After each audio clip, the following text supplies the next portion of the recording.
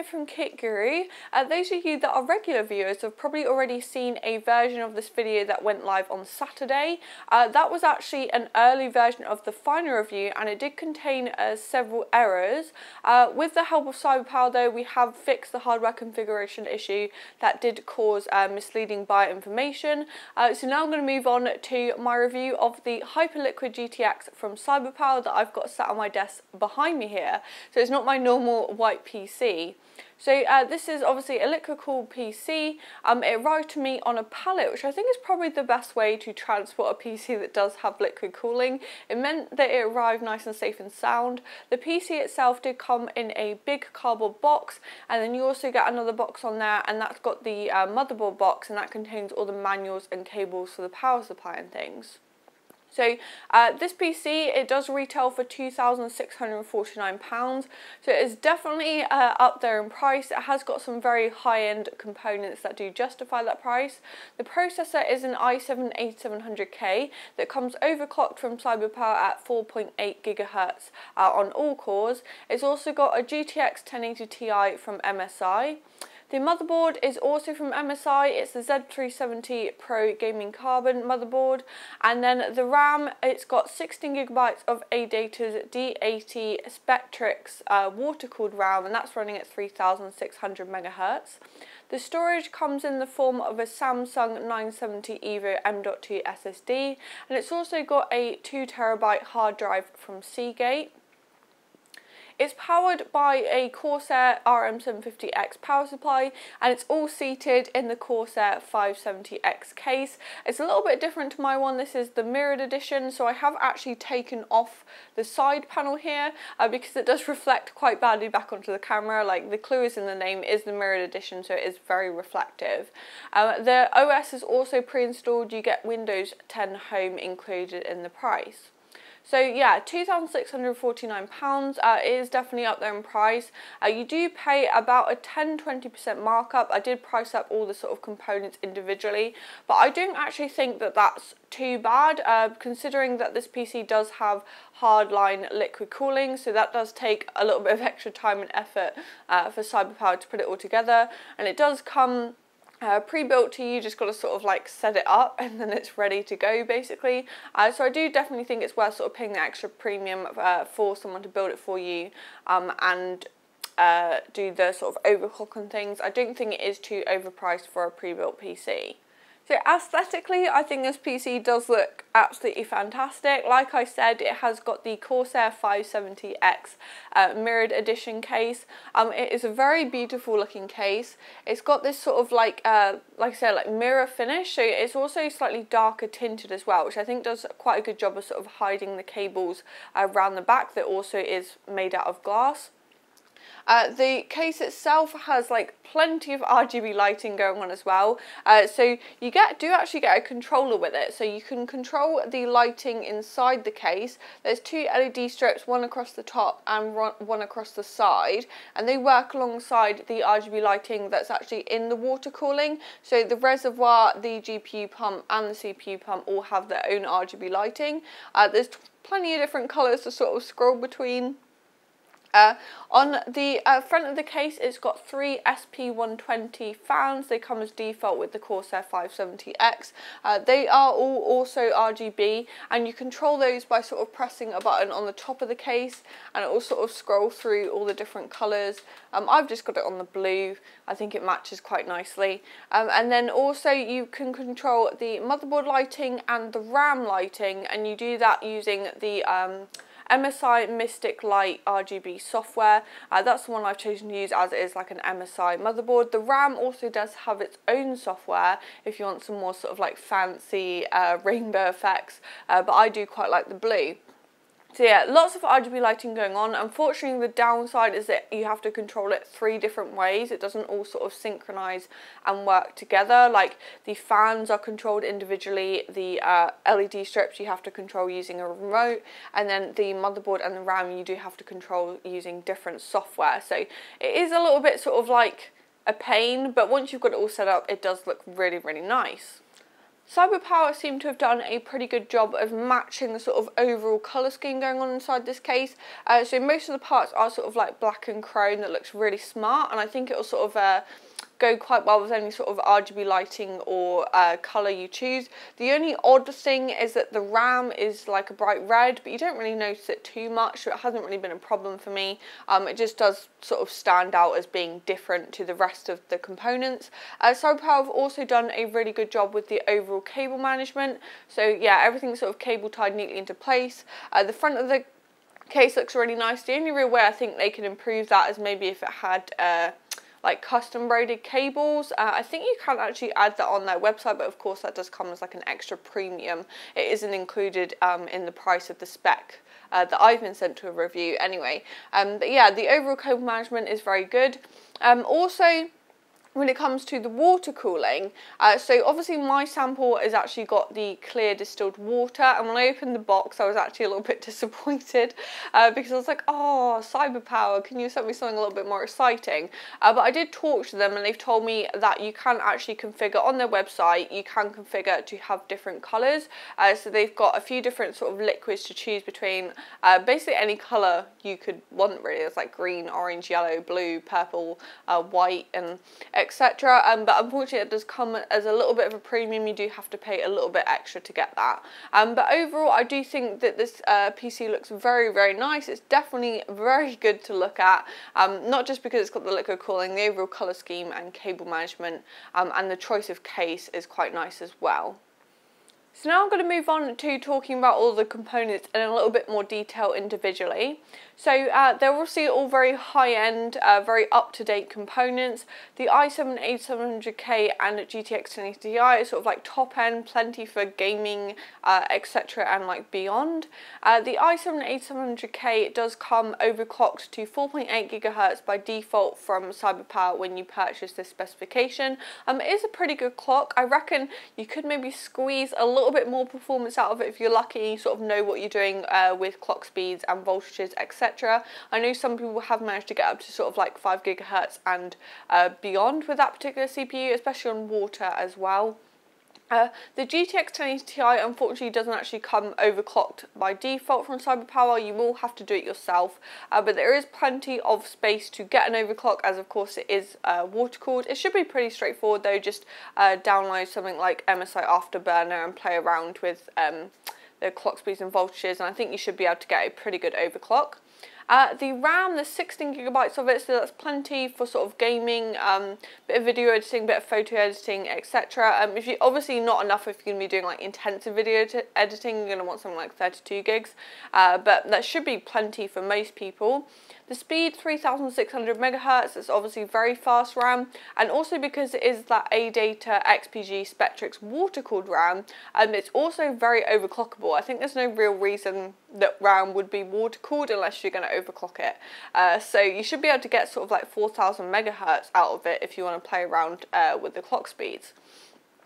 When it comes to storage, so it's got a 500 GB 970 EVO M.2 SSD from Samsung. I think it's very recently released. I think it probably came out in April off the top of my head. So yeah, very new M.2 SSD, very fast. You can see the Crystal Disk Mark scores here, and then it's also got the 2 TB hard drive in there as well. So there's enough storage for sort of games and programs and things. You're not just limited to the 500 GB.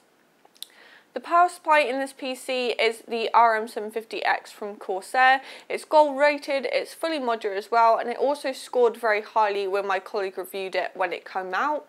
I do test the power consumption to make sure that the 750 watts is a good option for this PC, and at maximum power draw it drawed 454 watts. So yeah, that basically means that the 750 watt power supply is a good choice because power supplies are most efficient between 40 and 60% load. So that basically means that it's not going to be creating too much heat and noise, etc., even when you are having a hardcore gaming session. The water cooling loop is all made up of EK components, and I must admit the water cooling is something that I am not the most knowledgeable about.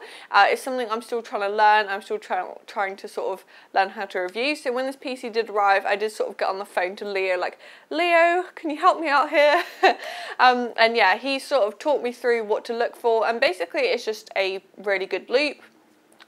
It's got a 360mm radiator in the front of the case, and the 3 fans are those SP120 fans from Corsair, which are high pressure fans to push plenty of air through the radiator. It's also got a sort of plain black fan at the back, and the way the fins are is sort of a high airflow fan, so that's basically what you want. It's got a combined reservoir and pump from EK that's obviously got the RGB lighting, and then it goes round into the GPU, into the CPU, and back round into the radiator. The blocks themselves are clear sort of acrylic, and they've got really nice RGB lighting as well. The fact that they are clear will probably make it a bit easier to diagnose any issues. So if you notice there's any corrosion or cracks and things, you can basically see what's going on in the blocks themselves, and also they just sort of look pretty as well. All the tubes have got really nice sort of bends in them, everything's straight, everything goes in and out where it should do. They've got really nice sort of chrome fittings. It's basically just a really good loop, and as you'll find out in a bit as well, it keeps everything nice and cool. As with all my reviews here at Kit Guru, I put this PC to the test with plenty of performance testing.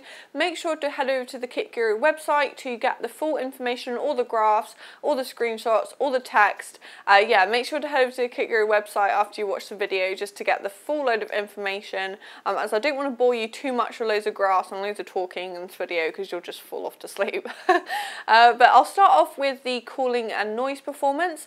So to test the cooling performance, around Ada 64 and Unigen for 10 minutes simultaneously to test the GPU and the CPU at the same time. I also keep an eye on the temperatures as well while I'm doing the games testing to make sure that those Ada 64 temperatures are sort of like representative of how hot this PC can get. Unsurprisingly though, the idle temperatures are very good. It's water-cooling loop, everything stays at 30 degrees. The CPU and GPU, yeah, both very cool, only a few degrees above idle temperatures basically. Under low, the CPU does actually get up to 88 degrees, which isn't actually a surprise because even though it does sound a little bit hot, you can basically blame Intel for that. It's why it's such a popular CPU to delid basically. I can tell the water cooling loop is doing the job correctly though, because the GPU only gets up to 51 degrees, which I was just like, how can that be right? Because it's so cool. I basically put it to the test. I sort of threw everything at it, like 3D Mark, MSI combustor. But yeah, it doesn't really get above 51 degrees. So GPU stays nice and cool, and there's obviously plenty of room for an overclock.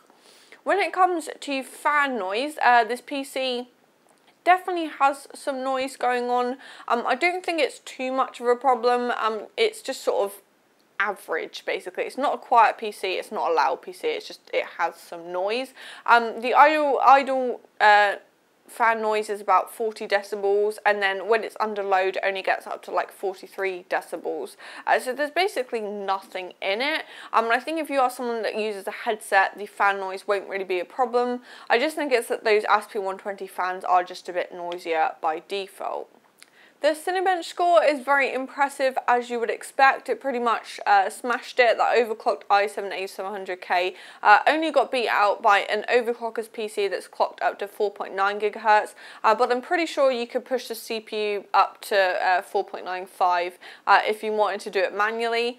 The 3D Mark scores also, it basically smashed it. Very high in components, so in the individual results test, it scored well above the minimum specifications for like a 4K gaming PC, and it also basically scored within like the top 10% of results on 3D Mark, which is obviously quite impressive. The individual scores basically showed that the CPU and GPU are a well-matched pair. They're both top of the range, so you wouldn't really expect much else. The benchmarks are pretty much as expected, both really good results, but of course benchmarks don't tell everything, so we also do games testing. So my 3 intensive tester games are Far Cry 5, Tom Clancy's Ghost Recon Wildlands, and also Rise of the Tomb Raider. And I tested those at 3 different resolutions and also at 2 different graphic settings as well. So lots of testing for me, but it gives you plenty of data to look through. It means for those of you that might use different monitors and things as well. So 1080p resolution, obviously this PC absolutely smashed it. Even though those are like very demanding AAA games, it does extremely well. 1440p seemed to be the real sweet spot between high FPS and high graphics settings basically.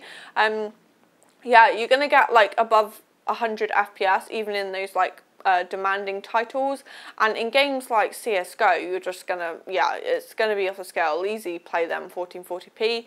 4K gaming, unfortunately at the moment, it's still, even though this is a really high-end PC, you're still not going to get like 60 FPS all of the time.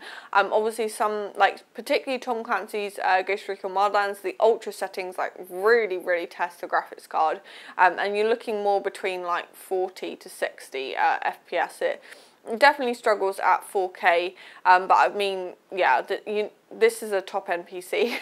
Of course you can play in 4K though. I mean, I'm quite happy to play at 4K 60 FPS. You're just not going to get much above that. Although if you're going to be playing less demanding titles, you probably will. It's just the way it works, unfortunately. But yeah, very good for gaming, very high-end benchmark results, pretty much as expected, perfect for gaming and beyond, basically. Overall, I do really like the Hyperliquid GTX from Cyberpower. It's got some very high quality components and a very attractive case, and there's also plenty of RGB lighting going on.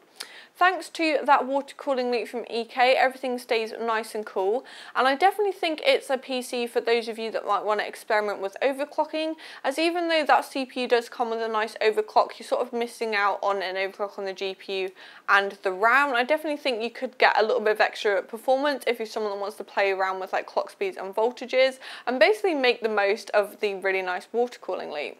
The only real downside to this PC is that those SP120 fans are a little bit on the noisy side, but I don't really think they're going to be a problem if you're someone that likes to wear a headset. The overall pricing is also quite reasonable. You obviously do pay a little bit of a premium, but I think because it does have a hardline custom loop, the cable management is also really good, and also you've got an overclock on that CPU. Obviously it takes Cyberpower a bit of extra time and effort to put the PC together, and you also get a warranty and things as well. So I think a 10-20% markup isn't too bad. So overall, I would definitely recommend this PC for someone who wants to game, stream, video edit it and beyond, basically. Yeah, it's a very good PC. I definitely like it. If you like this video from Kit Guru, make sure to give it a thumbs up. If you'd like to see more from Kit Guru, make sure to hit the subscribe button. And remember to head over to the Kit Guru website to check out the full review of lots of graphs, writing and pictures, etc.